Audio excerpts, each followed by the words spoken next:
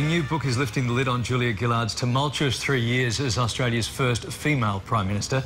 Written by her former speechwriter Michael Cooney, the Gillard Project reveals what actually went on behind closed doors in the back rooms of power. From mining to the economy to Afghanistan, Michael wrote the speeches that helped define Julia Gillard's program and vision for the country. His book talks openly about the highs and lows and the successes and failures. And Michael Cooney joins us now. Good morning to you, Michael. Now, Julia Gillard says the essential task of great speechwriters is not to be themselves, but rather they must eloquently channel their principles' authentic voice into words that hope to inform and inspire. Beautifully. Did you write that? No, I wish I had. Does that make sense to you? Would you agree with that? It does, and it does sound like Julia, yeah. So it's not about being new, it's about how you think they would sound best. Yeah, both the ideas they have, like their actual opinion, but also the kind of words they use and the way they speak and think. It's an interesting thing to try to get inside someone else's head. Yeah. Now, there were lots of speeches that you wrote for the Prime Minister to sort of, you know, give us an idea of what she was thinking. Her misogyny speech, which went global, who wrote that?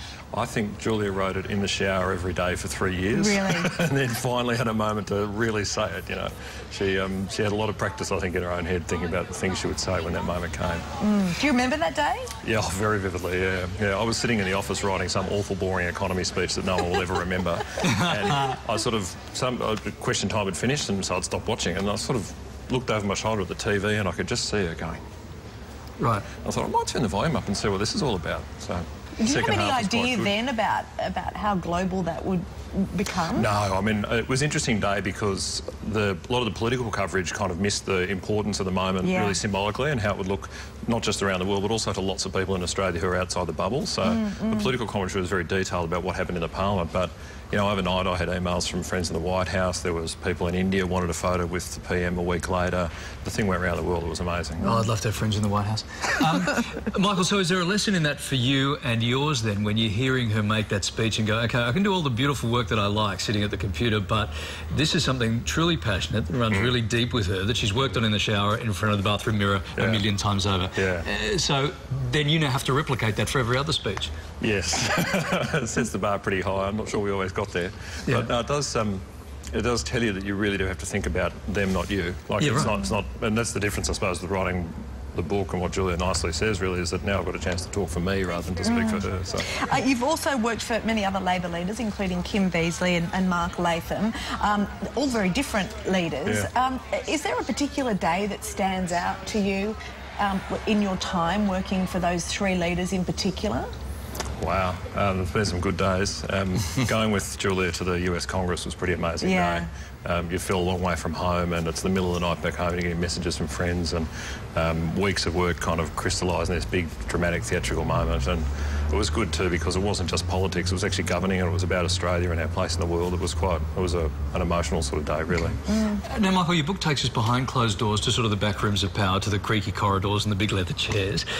So, you know, who's running the show? You can tell us now. Who's running the show? Is it the Prime Minister of the day or the faceless men and all these other shadowy figures that we hear about? Oh, certainly. Look, I only worked for one Prime Minister. I worked for a few different Labor leaders. Certainly in our office there was no doubt who was in charge. Like, if you've ever been in a meeting with Julia Gillard, it's pretty clear who's chairing the meeting. So, you know, our job as sort of faceless men was to make small things happen in the corners. But my office was quite close to the cabinet room where the cabinet meets, and you always knew that's the real centre of the government. Like, that's where the real serious decisions are being made, is by a group of politicians who've been elected and everyone else is kicked out of the room, and that's when they actually decide what they're going to do to govern. Of those leaders that you've worked for, Kim Beazley and Mark Latham, how was Julia different? Julia is the most kind of normal, basically. Julia's the person who puts other people first, and she's also quite a reserved person.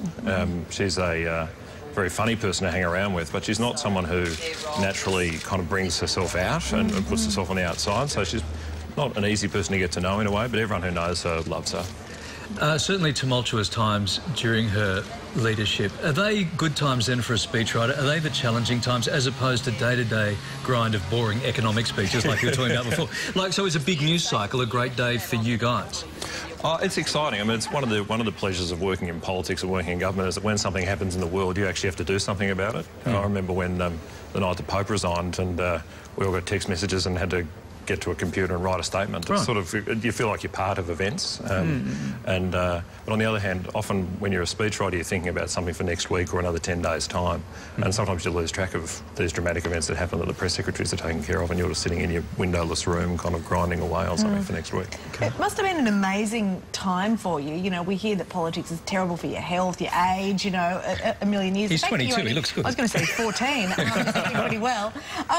You know, how do you look back on your time?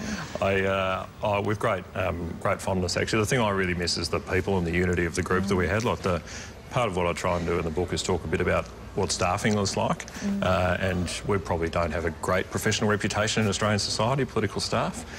Maybe somewhere near journalists, we're all sort of suffering the same problems, and I'll try and tell a bit of a sympathetic story about what those people are like. They're from lots of different walks of life and doing this pretty amazing thing, and mostly enjoying it too, been feeling proud of it and having fun. OK, great to talk to you today. We just got an SMS from Andrew O'Keefe. Wants to know how much you charge to write a Logie speech for him. $1 a word. $1 a word?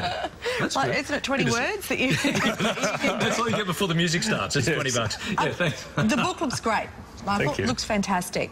And it is called The Gillard Project. For more details, you can head over to our website. Thanks so much for coming in, Michael. Thanks, a pleasure. Thanks, really interesting.